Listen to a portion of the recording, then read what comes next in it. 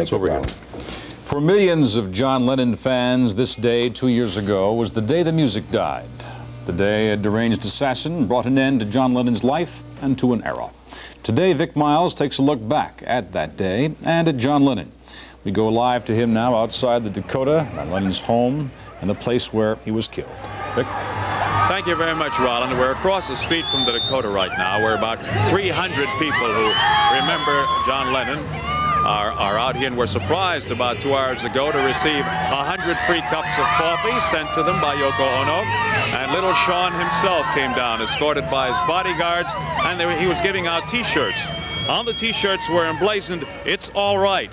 That's Yoko's latest album. It's been 2 years, doesn't seem like 2 years at all. It's hurt. It still hurts a lot. I think last year we couldn't come down because last year it was still too new. Yeah, it hurt too much. It hurt too much to even listen to the songs, to even come anywhere near here.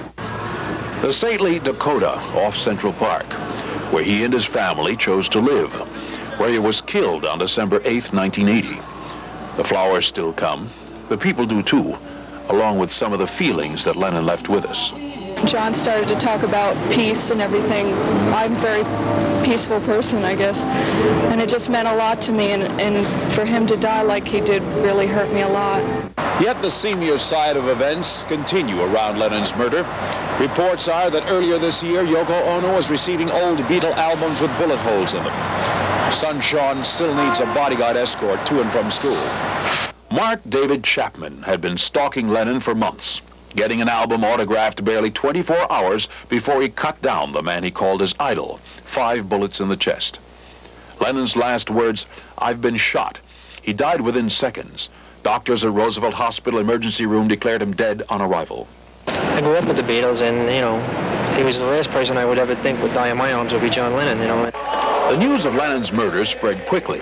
Devotees of his music and lifestyle began to gather almost immediately on the sidewalks outside the Dakota. A trickle soon became a flood of his admirers who stood soaked by a freezing rain, numbed by what had happened.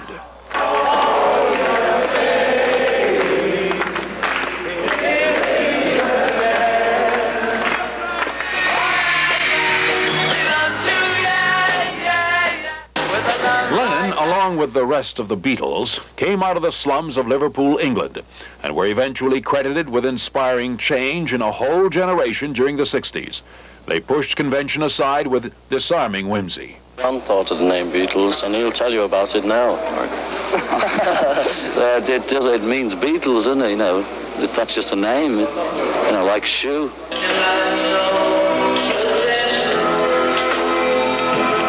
Central Park 2 years ago, 3 days after the murder, thousands swarmed into the park's sheep meadow to pay tribute to Lennon.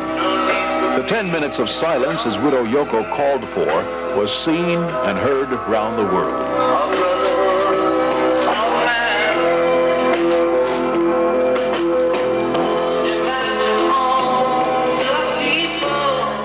Central Park today, the section renamed Strawberry Field, where the Lennons walked often. His widow, now the head of a vast financial and recording empire, released for media usage an excerpt of her new album today under the same cover as her statement, marking this, the 2nd anniversary of his murder. We'd like to say thank you to all the love and praise sent to us, which helped us through the hard times. And thank you for loving John. Let's have a good year. And we love you. And if somebody loved me like she does, she does, yeah, she does.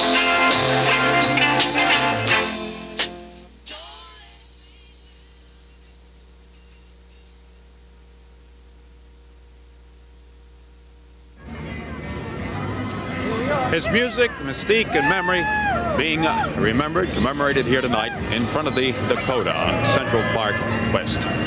Back to you, Jim.